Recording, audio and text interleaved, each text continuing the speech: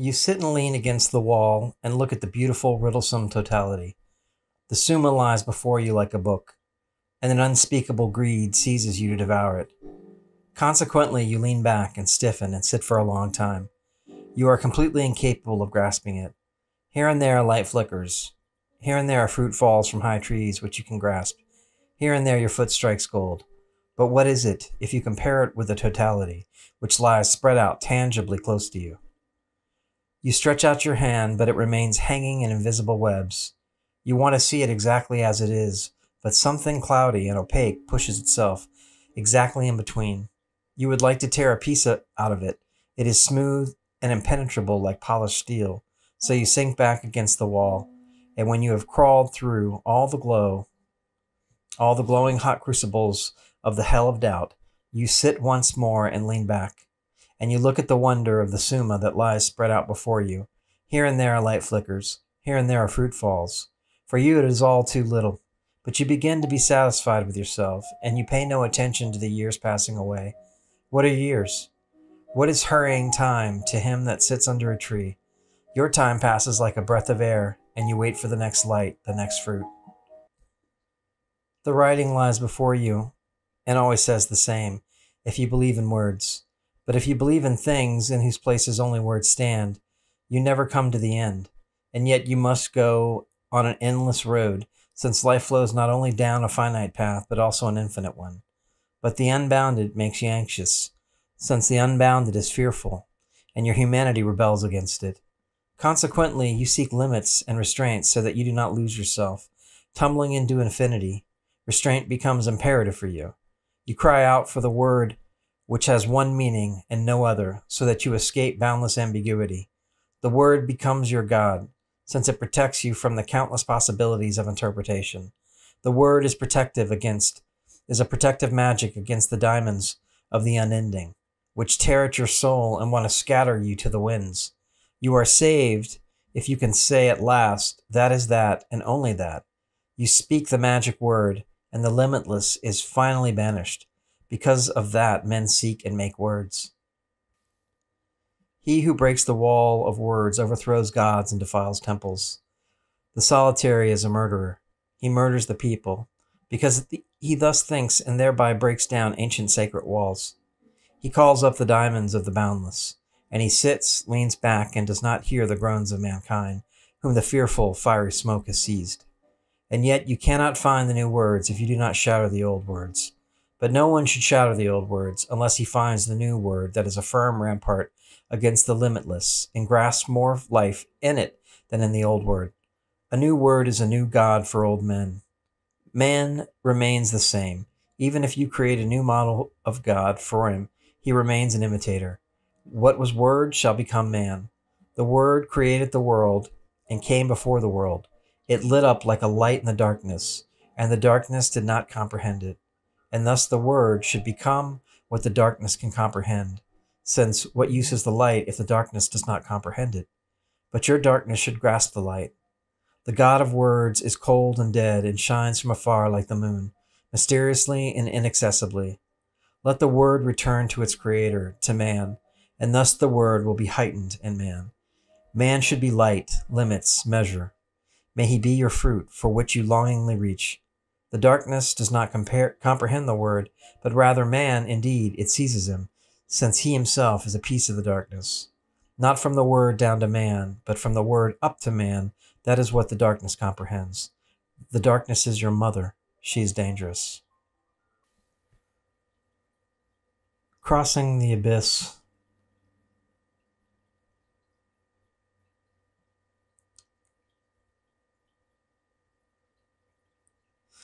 There is a fruit of mindfulness that you can recognize to give you some idea how successful your meditation is or has been. And it's joy. Joy is stalked by depression and melancholy. And there's been a lot of writings and recent work talking about mindfulness as a way to deal with depression. I've certainly in my life dealt with depression at different times, but in the last 5 or 7 years,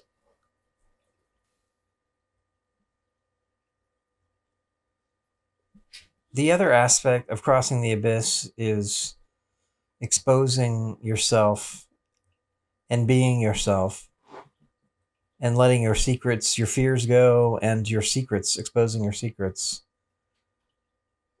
Maybe some secrets have to be kept for, appearance, to keep up appearances, but ultimately secrets belie fear. And it's best to live out in the open, nor keep secrets of others, nor have others keep your secrets. That's a very difficult step. What is crossing the abyss? I mean, crossing the abyss is moving from creation to what I would agree with Owen Barfield might be called final participation. You could see a phase of our consciousness, of development of our consciousness, in us becoming individuals and becoming aware of ourselves. That's actually, there's a theory, but you can follow this theory. You can research this theory of the bicameral mind, and you can get a little more context there. It's controversial, and it's certainly not open, accepted by most scientists in the field of psychiatry and psychology. But I believe, literature and at different times in history, and, you can note where humans became more social, or sorry, more aware and individualized. It's an interesting topic to research if you want to.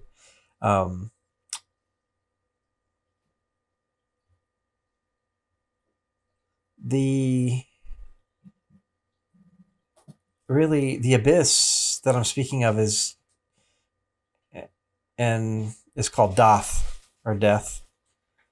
And you can consciously choose to die in life, psychologically and mentally, and face your death consciously and deal with letting go. And you can find a space then beyond that, really, that is joyful. I tell you, because I've tasted it. Whereas I don't feel like I've reached a persistent state of joy. I certainly have tasted it and know the signs of it, and it more dominates my life than it did previously, or at least illuminates my life more than it did previously. And that was due to a lot of yielding and letting go of things. And really, imagine what death would be. You're letting go of every aspect of your life because you're leaving your body. I'm not saying I know anything about beyond that moment, because as far as I know, that's the last moment that I'll know. That moment of death when my consciousness is no longer, here. And the ancients have called that your light, and others have called that your soul, your spirit. I won't speculate because I don't know. But what I do know is that you can practice your death in life, and that brings a strength into yourself. And it's a psychological process. And crossing the abyss is really, it's an ancient psychology, you could say, that comes from our esoteric traditions, and not just Western, but Eastern. And there's many names for it. But I mean, really, what Western magicians talk about when they say crossing the abyss is basically crossing the gap of death, and that's moving from creation to final participation, or from creation to the sacred. It's really finding a faith in your life and finding a faith in yourself. And that path over the abyss is you let go of all of the things that you've come to believe, and you let go of all of your gods, and you let go of all of your hopes, and without a knowledge if you have another moment. And you can lose jobs and relationships and family and friends, and as you make that transition, that psychological transition. But it's a transition that's worth making, in my opinion. And that's why, I'm talking about it, expressing this now. It's been the theme I've been studying recently. And, I believe any government should basically allow people to follow any inner diamond or leader or guide that they like inside of themselves, or not. But I think this cycle of us following the words of books and men, I'm reading some quotes by Carl Jung, talking about the diamond and the word. What is the point of what is the purpose of the word, and why is the word used in magical ritual and ceremonial magic, and what is the importance of word in our culture and in science? And science has its own language of mathematics, that either we created or discovered, but which I believe we've discovered more of it than we've invented. It seems oftentimes people have made major mathematical jumps just through pure inspiration and intuition, through dreams and fits and starts. And some people just had the gift; they didn't need to work out the proofs. But others are very careful to work out the proofs. So there are those that intuitively see into things, and there's those that measure and explain things. And I think true science and true religion are the same thing. And that ultimately, we're going to come, we're going to merge this inner aspect with our outer aspect. There were pointers to different things and different concepts that I came to recognize were acting, or that I was acting upon, or that I seemed to be following a sort of framework that wasn't my own. And it happened to me spontaneously, and I came to find that there were others that have systematically written about similar experiences. So it had a certain weight in my life, because I felt like, well, what is fate? What does fate imply? Do I have free will? If there is no God, and if there is a nameless, if it's impossible to have a God in this cosmos and the universe, and if we couldn't know, then what are all these religions, and what was my journey, through that door? What did it mean for me? And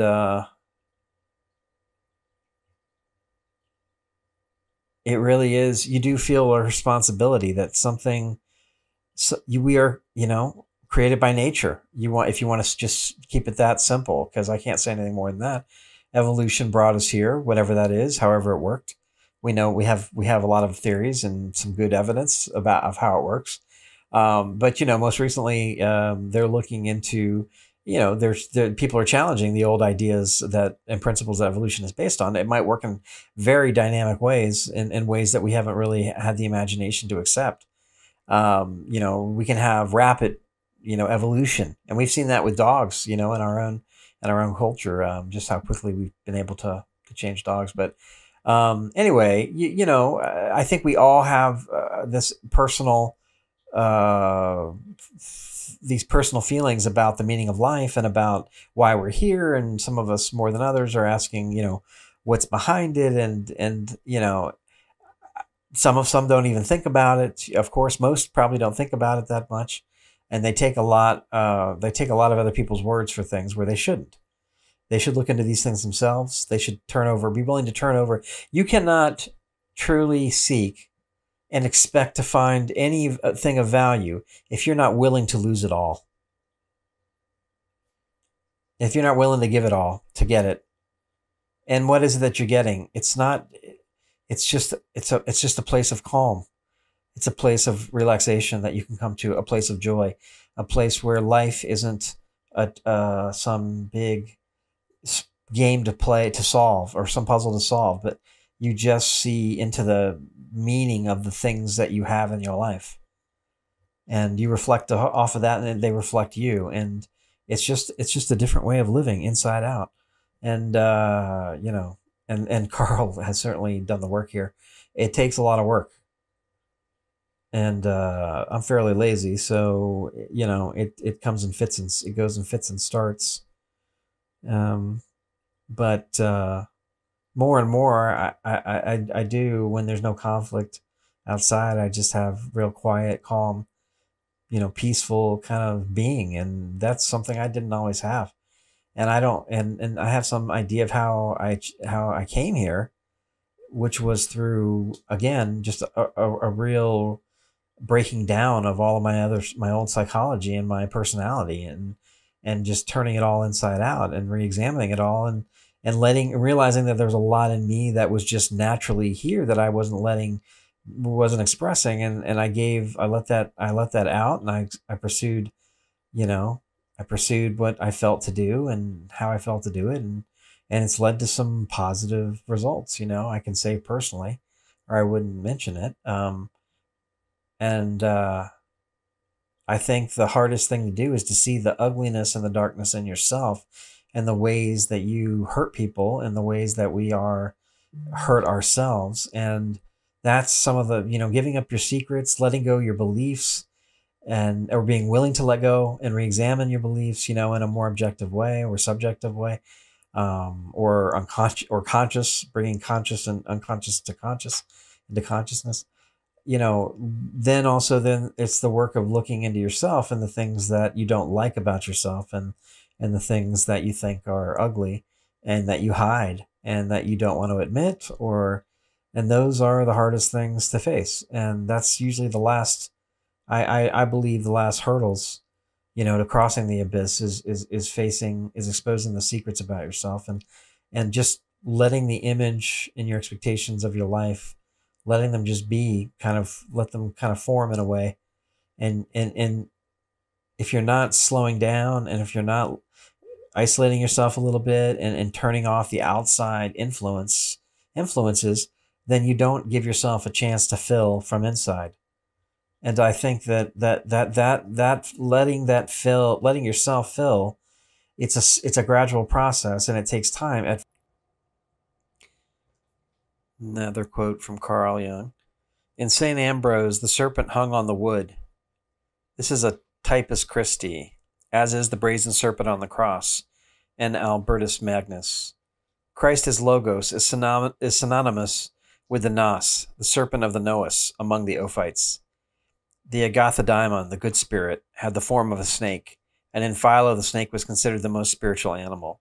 On the other hand, its cold blood and inferior brain organization do not suggest any noticeable degree of conscious development, while its unrelatedness to man makes it an alien creature that arouses his fear and yet fascinates him. The next quote here. Man shall differentiate himself both from spirituality and sexuality. He shall call spirituality mother, and set her between heaven and earth. He shall call sexuality Phallos, and set him between himself and earth. For the mother and the Phallos are superhuman daimons that reveal the world of the gods. They affect us more than the gods, since they are closely akin to our essence. It's from the Red Book. Man is a gateway through which you pass from the outer world of gods, daimons, and souls into the inner world, out of the greater into the smaller world. Small and inane is man. Already he is behind you, and once again you find yourselves in endless space, and the smaller or inner infinity. That's also from the Red Book, page 354. Next quote here. I saw it. I know that this is the way. I saw the death of Christ, and I saw his lament. I felt the agony of his dying, of the great dying. I saw a new God, a child who subdued diamonds in his hand.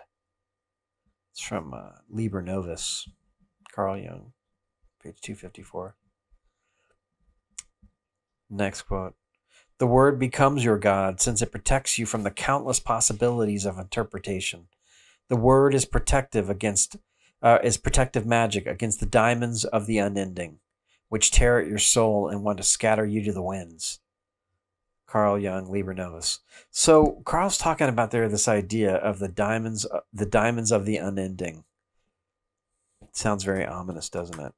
I believe those are the very same. That's Cthulhu, or from H.P. Lovecraft. I mean, obviously, that this is the thread that I think the same stream that Lovecraft was speaking of. And uh, Carl had visions. He saw this stuff. I mean, he was like kind of a crazy, scary guy in a way.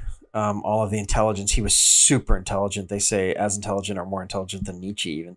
Nietzsche also a great genius. Tormented man. But this idea of, these ancient forces, chaotic or early forces in our cult, that formed the primordial world, and that the whole world, formed of. I mean, these are actually, these are creation myths, obviously, right? And but this idea of these chaotic forces that are always at our heels trying to rip us apart tell me that our society does not reflect these crazy viruses, social viruses that tear through our society and try to upend things, on the right and the left and all in between. We've got one crazy lunatic after another trying to bring things into their view, into their version of the world, where the reality is we each have to kind of reinvent our own worlds. And with a nod to the collective world, we have to each be grounded in our own inner sense. And most of us are totally disconnected from our inner sense and from our unconscious, whatever you want to call it. There's no word to fully express it, right? I'm going to be, Lovecraft is very interesting. I've read a little bit of his work, but some dark, weird, eerie writing, I'll tell you. A man who looked into the mirror, a man who looked into the abyss, and what he saw back were these, monsters, which obviously were monsters within himself that he was able to write about. And it probably helped him to write about them, but sometimes I'm not sure if he's joking or making it up. But that was my experience with Lovecraft, was just how eerily real it felt, and plausible in some strange way. And I love In the Mouth of Madness, John Carpenter movie. Was it John Carpenter? Yeah, I think it was John Carpenter. What a creepy movie. But I Lovecraft, based on Lovecraft's world. So anyway,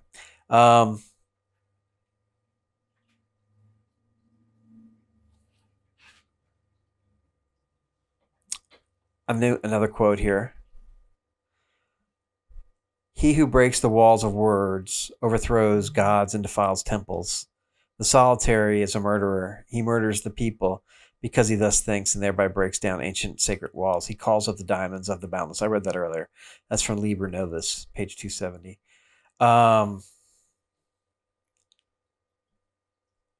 We have to you find Buddha on the path, you kill him.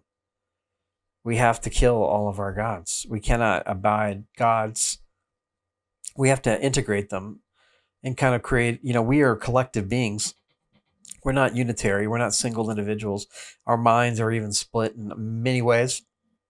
And it's a collection. It's a chorus. It's they're overlapping nets of energy, that make our personality and our minds. And we don't understand it. I mean, still very far from understanding it, I'm sure. But they keep saying, any day they're going to figure it out. They're mapping the brain.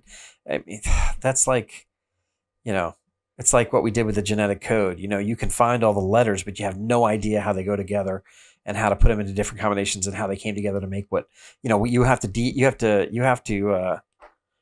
to reverse engineer it, which is what we're doing with our genetics. And we're trying to do the same thing with the mind, but we're doing it from a physical perspective, and it's not just physical. It's this inner world that none of us can really speak about, but we all have feelings about and experience, right? And this is something that Carl Jung was able to give voice to in a very kind of powerful way with what he wrote about. So next quote: spirituality and sexuality are not your qualities, not things you possess and encompass. Rather, they possess and encompass you, since they are powerful diamonds, the manifestations of the gods, and hence reach beyond you, existing in themselves. So Carl Jung definitely he came from a religious background, and he definitely but he saw the traditional views of God as very archaic and simple, and but he saw maybe our emotions, as the foundations for the myths of the gods and different archetypes, right, that are common to us. That's his big discovery. um and he was dealing with very powerful stuff, and there was a cult of personality that formed around him. But they thought, some of them, that he was like a form of Christ returned, because he was so intelligent and so powerful, and his magic was so strong, and he was such a powerful mystic. They were mesmerized by him. And but he was also surrounded by a lot of women, and they seemed to really balance him out. But he was also, quite a sexual person, and he had a mistress that lived with him and his wife for years and years. Kind of scandalous. So he was a very open-minded man, a man before his time, a man ahead of his time for sure, in many, many, many, many ways, and probably ahead of us too. And he saw some things coming in our culture that are coming to pass, and it's kind of eerie how good his predictions have been.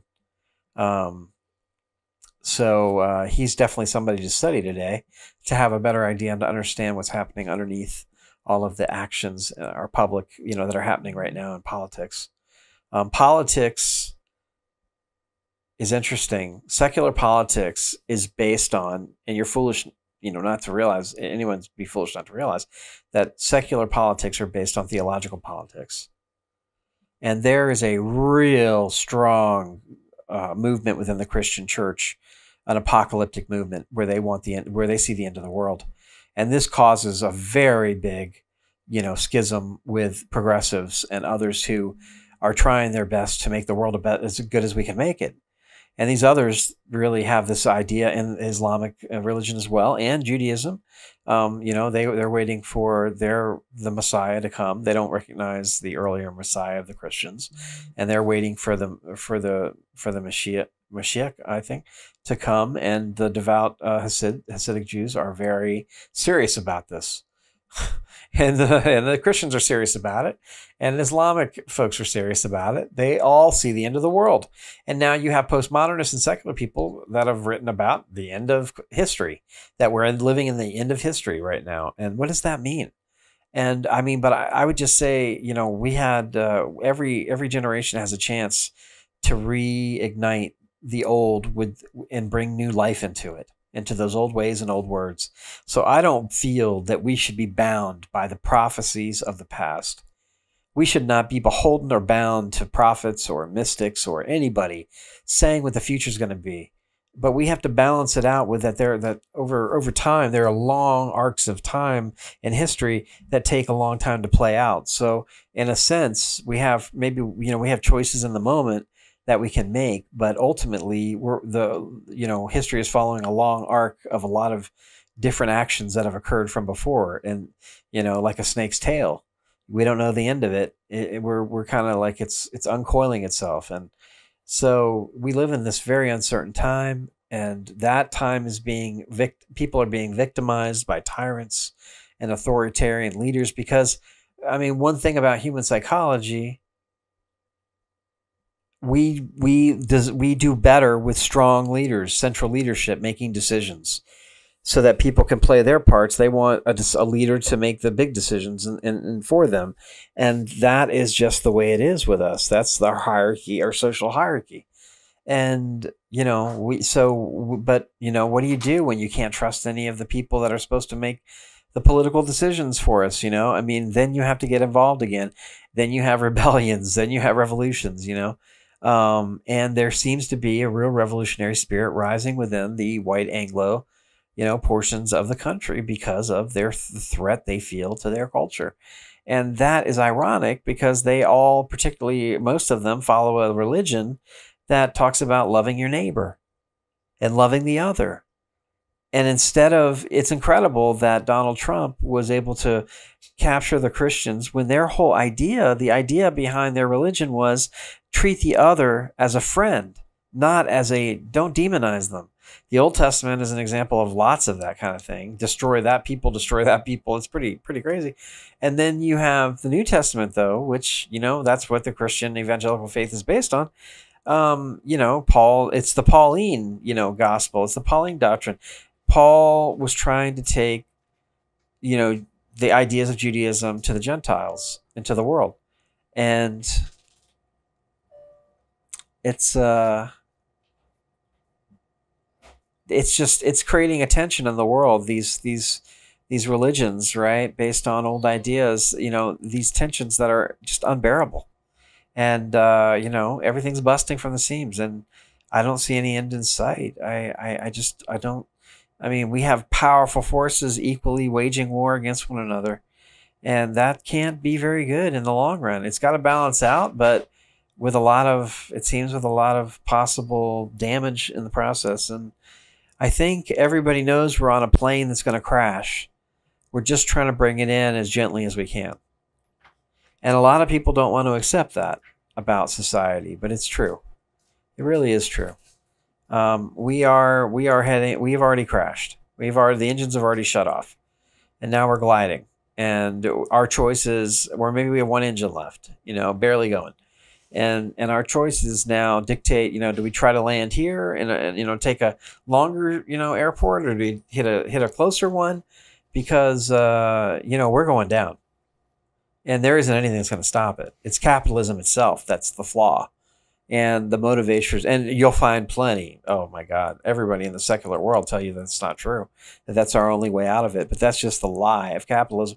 We are I'm not going to get into it, but capitalism is we cannot tolerate capitalism any longer in its current form. And we've known that for a long time. We can't consume energy the way we have been.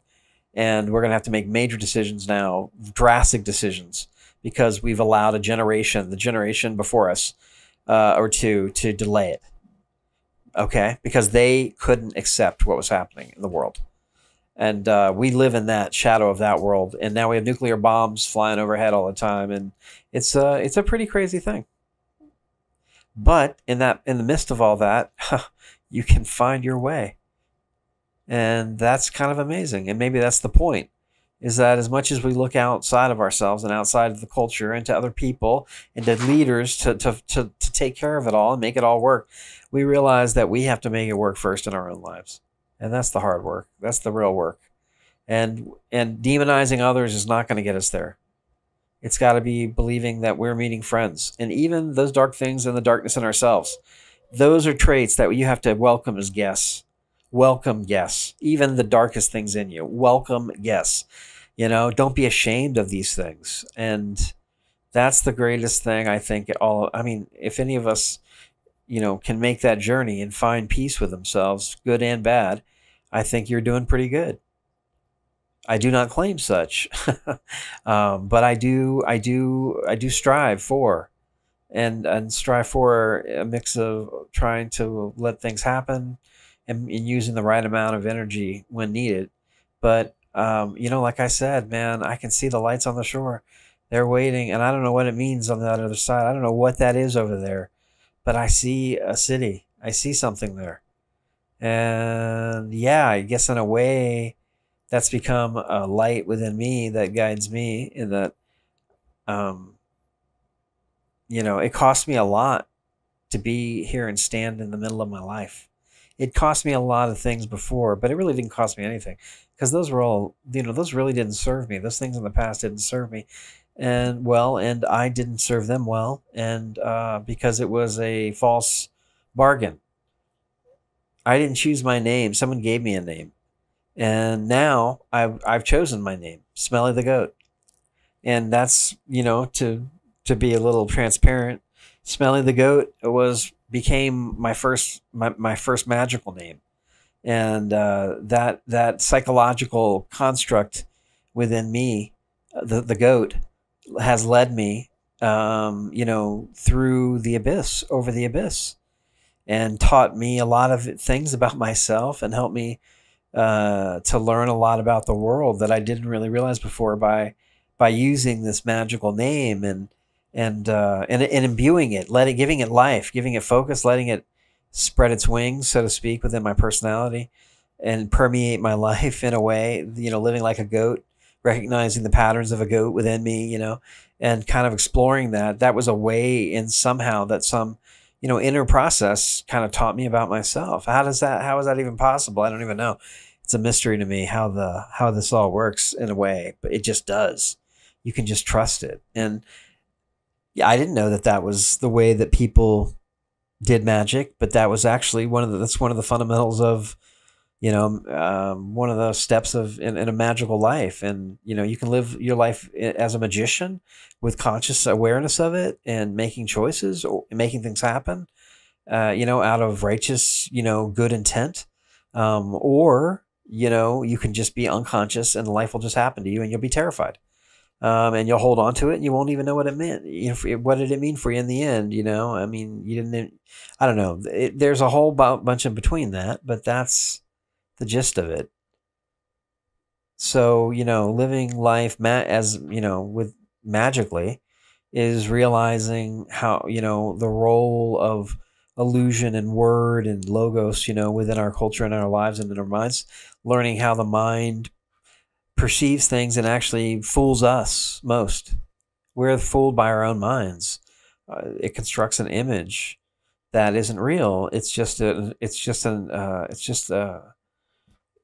its interpretation of the energy and radio waves and magnet, all that stuff around us, and our brains just evolved in the way they did to perceive what they do, and we can't take that as final reality. But we have to base our experience in this collective, place. So, this is happening. You can't deny it. You're in it. It's happening. It's persistent. It's a stubborn illusion. That's what they say the ego is, right? But, yeah, so, being able to be yourself and let yourself express, you can show yourself the way. And it's kind of amazing that it works. And you can call that intuition. You can call it your inner voice. You can call it your true will. You could call it your heart. There's a lot of words for it, names for it, but there, without a doubt, we do know within us. I know within myself when I've transgressed and done something that's lower than and beneath myself, what I'm capable of.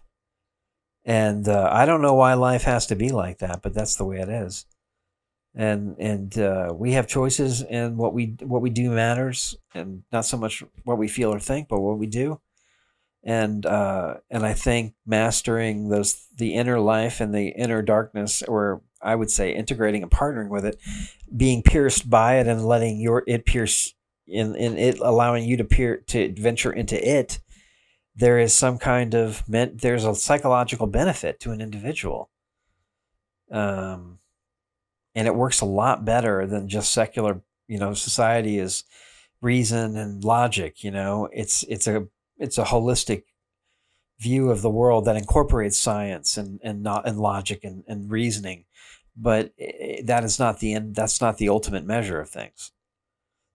It's just a way of experiencing this shared reality, which in a way is an illusion, in that it's even based on particles, in the quantum, that I don't understand it. We don't really understand it. But that things don't really exist in concrete form. They're always at the lowest level. They're there and they aren't. Where are they when they aren't? And what is this place where they are? It's kind of weird. That the wave, particle duality and all that. I'm not a physicist, so don't take my word for any of that. But that's, a little bit my popular common man's understanding of quantum physics. But we have AI coming now, and we have artificial intelligence, here, and now we have quantum computers on the horizon that are going to increase our calculating ability in unimaginable, staggering power. What are we going to do with that power? How is that going to change us? Because it certainly will change us. Our interaction with our technology changes us. I mean, for sure.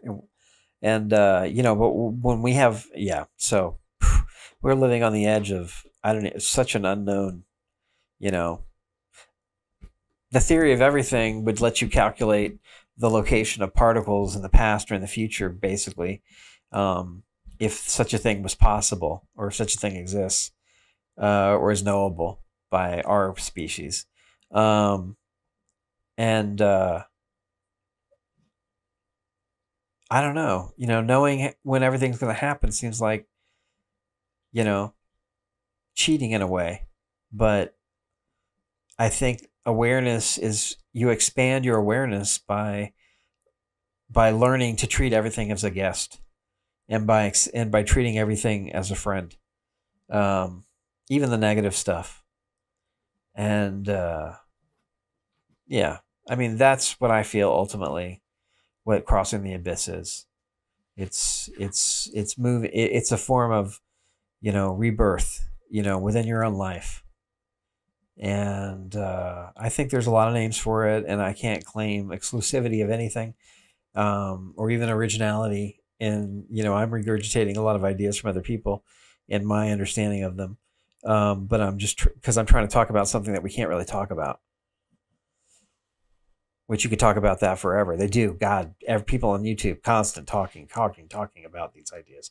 You get lost in them. And if you're listening to my voice right now, don't get lost. And it's easy to get lost in my mind. I mean, we all can get lost in other minds, and we like to get lost in other minds, get out of our own now and then, right? But you've come to find out that we're basically kind of all the same, with just mixtures of, traits. But it seems to be the same strange mixtures of the same kind of patterns. I don't know. Drawing no ultimate conclusions, nor predicting anything. Just saying that there is something to this idea of the Daimon and the inner guide, I guess, or whatever. And somehow, if you allow yourself and let go of things and are willing to face your fear, somehow you can find a strength within yourself that you didn't know was there, and it's worth doing. Doing it for real, not on a surfacey level, not for. I think that it needs to be an earnest, heartfelt, pure intention, and I don't know. I hope you don't have to be in the desert, but my experience is you got to be in that that desert's you're gonna find that desert sometime, and either you're gonna take the oasis, the illusion of the oasis, or you're gonna dig for water somehow, and without any hope of the next breath. And that's the kind of desperation, somehow it unlocks something psychologically within us. Maybe that's just cracking up, what I'm describing. It's just a psychological breakdown, maybe, and you just got to pick the pieces up and put yourself back together.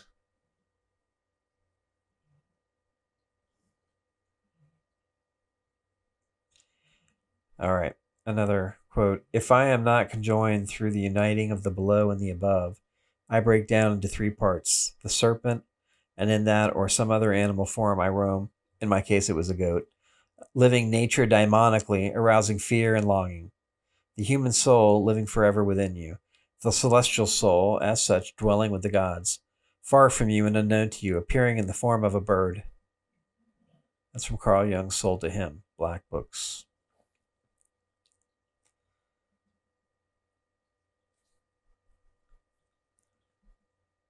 Because I was a thinker and caught sight of the hostile principle of pleasure from forethinking, it appeared to me as Salome.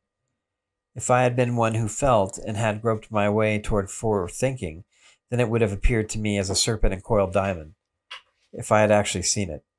Carl Jung from Liber Novus.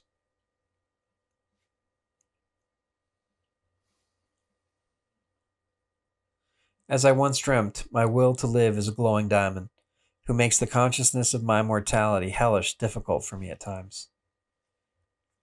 Carl Jung, Letters, Volume 2, page 119. But the diamond reeks nothing of that, for life at the core is steel on stone. I read an interesting metaphor or a guide's description of what it is to embody yourself in life, and that you are an aperture. Your mind is an aperture in this 3D world, and there's something moving the aperture. There's something controlling the aperture. You're on the end of a scope, and something is looking in, almost like a microscope, through you into this world. And what do you, in that analogy, you know, does the camera at the end of the scope have does it knows what it needs to know to be a camera at the end of the scope. It doesn't know about why the scope. It doesn't know about the doctor behind the scope. It doesn't know about the patient, really. It's just there. And that is a very interesting way, I thought, to look at a possible, the psychic, possible, the way maybe our psyche works, collectively, and individually. And it's kind of scary, because then what kind of free will does a camera have? Well, be the best camera you can be. Be the clearest camera you can be, right? I mean, it's almost like we're cameras with a built-in AI to keep the lens clean in 3D world, but the lens gets really dirty. And then it's of no use. It's an instrument and a tool of no use. And what happens to that? You don't have a need for that anymore, right? I don't know. What's looking in on the other end? What's looking through us? What is what are we the aperture to and of and from? That's, I don't know. Those are answers you can't really, questions you can't really answer. It's just an interesting, it's an interesting analogy, or thought, thought picture, but, we're to, hey, I'm just a lens. So be the best damn lens you can be as clean, be the best camera you can be. Yeah, I don't know. I mean, it makes life it would make life a lot more understandable and simpler if to know that we were just like, the exploring eyes of some, we don't know what the dark matter is out there. We can't see it, but maybe it can see us. Maybe we're, how do we know that what we can't see out there, which is most of the universe, what do we know about it? I mean, you can't create a God of the gaps, and assume that it's got to be something. You can't project onto that emptiness what you think and what you want it to be. But it seems the way our minds work, it seems certainly plausible, the way the patterns in the world, that somehow, we might interact with things unseen, or that we're unable to see. I mean, that's what are ghosts? What are all these UFO sightings? What are all these weird Bigfoot sightings, right? I mean, people see things and they say things, and a lot of people make it up, I'm sure. But there's a lot of people that are credible that speak, as if these things occurred. And if they occurred in your mind, is there any difference that it occur in the physical world or not? No, I mean, probably not. I mean, what you think happened is what happened. We're constantly rewriting our old memories. That's a fact. And we're recreating ourselves all the time, rewriting. You can rewire your circuits. You can shunt past, you can create a shunt, circuit across broken wires. But you got to go back and you got to find the broken wires and you got to put them back together. And, and you can, again, what is the point of all this? I mean, living mindfully, living with focus, living with intention, it's a source. It can lead to joy and help you to deal with the shit that you can't let go of.